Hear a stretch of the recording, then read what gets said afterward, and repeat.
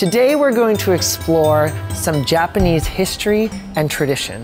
We're going to make Japanese sweets, dress in a traditional kimono, and be taken through the steps of a Japanese tea ceremony.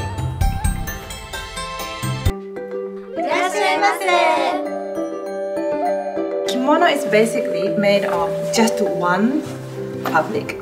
There's a very important art to dressing in the kimono, so they're going to teach us how to get dressed. All right, make it nice and snug. Now that we're fully dressed in our kimono, it's time to head up for the tea ceremony. Welcome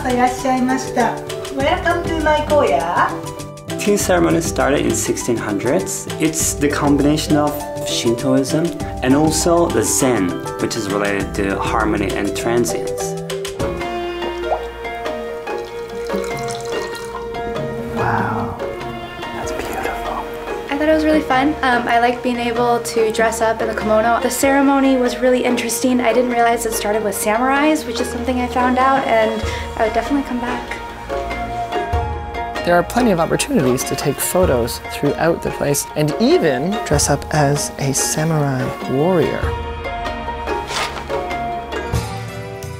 Now it's time to learn how to make some Japanese sweets.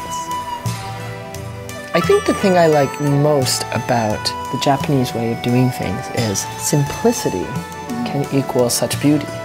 How's that? Thank you.